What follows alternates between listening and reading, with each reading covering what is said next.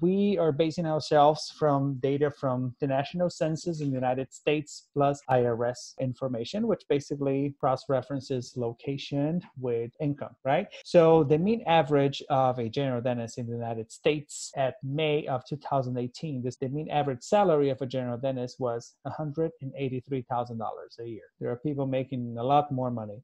I'm a pediatric dentist myself, but we do have general dentists, in the practice that I work here in Michigan, and they're making, more than $300,000 a year.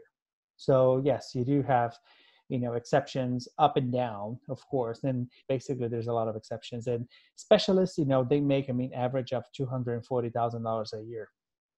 And that's just mean average again. There are people making much more than that. In our practice, we have, pediatric dentists reaching $400,000-$500,000 a year.